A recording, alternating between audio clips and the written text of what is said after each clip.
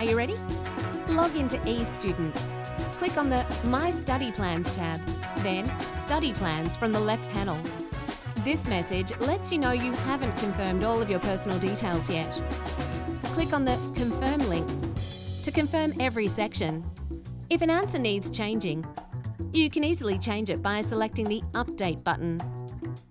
Remember, you must see the green success message to let you know your details have been entered. Once a section has been confirmed, click Return to My Study Plan to complete the next personal details section. Once you've confirmed your personal details, you can start to enrol in your subjects in the My Study Plans tab. This will show you your study plan, which is basically a blueprint of your course. Use the subjects you planned in Step 3 to easily select the subjects in eStudent. For core subjects, use the drop-down box to select your campus and study period, unless it's pre-selected. Then tick the Enrol box on the right of the page. For elective subjects, select Choose on the right-hand side.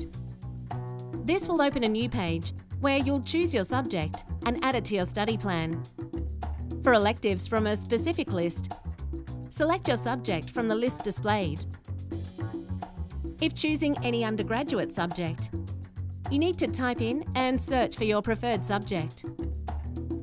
Once you select your subject, click Add to Study Planner on the right side of the page next to Subject. Then, Save Changes on Study Planner at the bottom of the page. Your subject will appear on your study plan.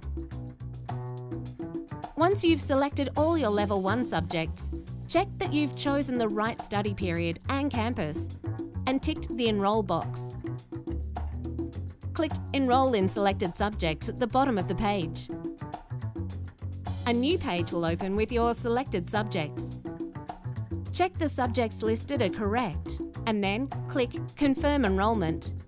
The page should display green ticks next to your chosen subjects. This means you've enrolled successfully. Guess what? You've completed the enrolment process. Well done! Now watch our next video to learn how to register for your classes.